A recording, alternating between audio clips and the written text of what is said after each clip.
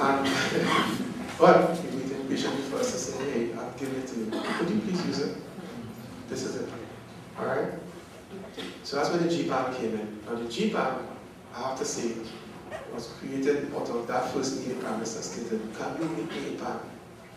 Right? That tenor pan, he called it a ping pong. That's from his days in Jamaica. 36 notes, and all of them clean. If you play pan, you know that you don't have a tenor pan with 36 notes, and oh gosh, those notes in the middle, not key. Right? So that was a challenge, and I told him, well, yes, I could do it. I got to him with what was the predecessor of the 5, because in fact, what he had asked me to do was in a bigger proposal that was written, I believe, in 1987, submitted to the then Jennifer Johnson, the Inaugural government. I would like to believe, and I hope many people do this, right? I'd like to believe that early initiative, when we launched the Carib Tokyo initiative with Amplified Band. I was going away to study in Los Angeles, and I did this proposal up, and I said, Minister, this is the future of band right here, can we take this forward? And then I understand afterwards that some of that was discussed, and then the funding that came out around 1987, that built some of the band yards and created a band investment fund and so on, came out of that. I'm not taking credit for it, I'm not saying that's what I feel, all right? So I have checked it out, and I don't really want to. But the fact is that it was an old proposal. So when he came and spoke about the plan, I pulled it out, and we very clever and I very quickly put together a proposal to the government for this. The Justice project then was to design and fabricate a new family of pans that significantly improved on the current art. We think we've done it, that's why I put this tick mark there. Right? I'm told everywhere, boy, I love those bases. Right? And I have to tell you, the bases that we have, I say this very carefully, right? The bases that we have will develop. Yes, they look like the normal bases, but I'm telling you, it's high school technology that makes them sound really good. We haven't been looking enough at our inventions. It's not rocket science here. Alright, it's clean. I'll show you why some of the kind of this comes. A lot of it comes because the kind of material we're using, quality steel, which I've done David, right, and Terry Krishna, close to the corner. They're close by the door in case they have to run. Alright. Help us in looking at the metallurgy and putting together some of the forms. But we do talking about the weight, and I'm sad to say it's the weight that makes it sound the way it does. You have to pay a price for more quality. We work on the weight later. Anyway, the extended range of 3 octaves minimum. And where did I get that? If you look at any instrument that's of any real use,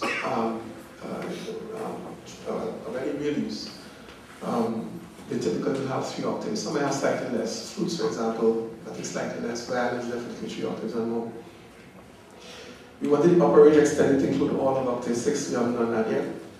A reduction in the number of instrument types required for an orchestra. Well, boy, I get flack for that one.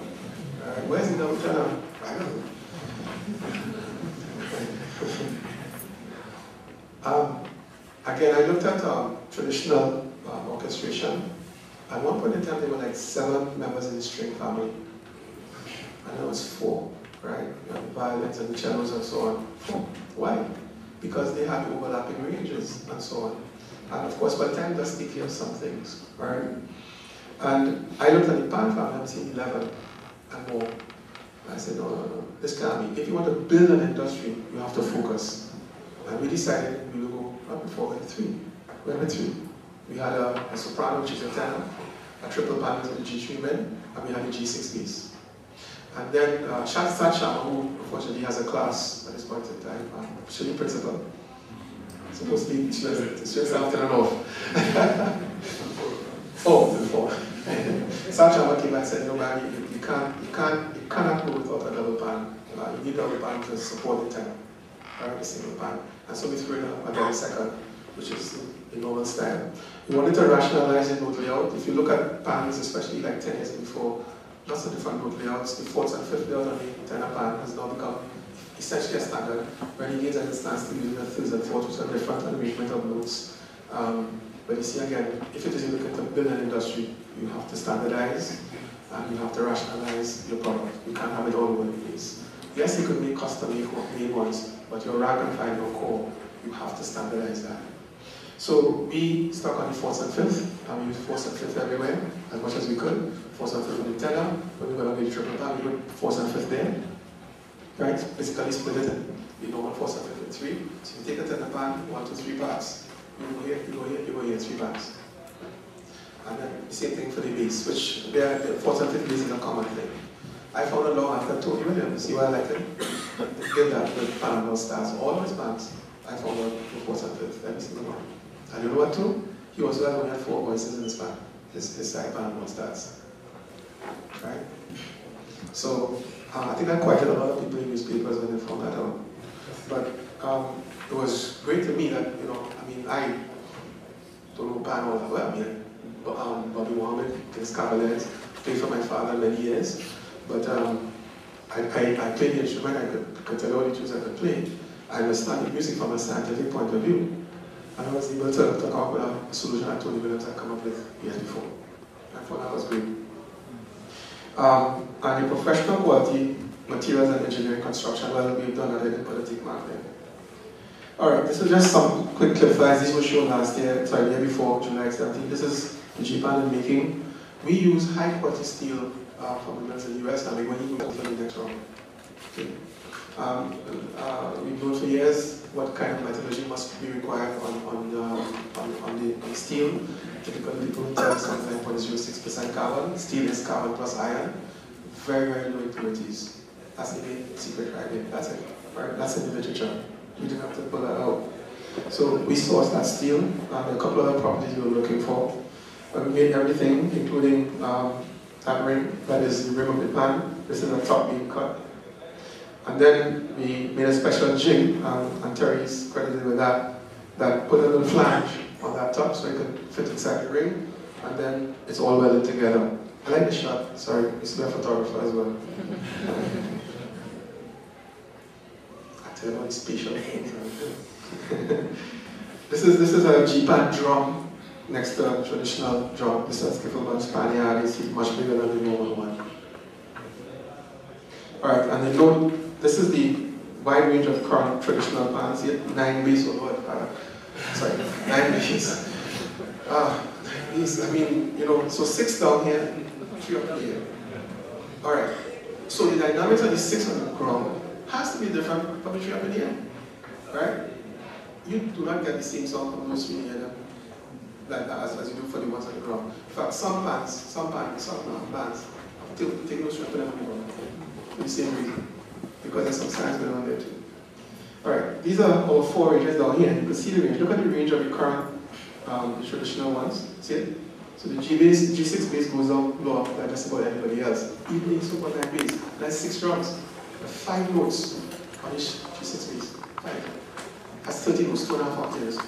And then the G6 tenor, well, it was designed to be C. We pull it down to A for clarity. We're supposed to overlap it.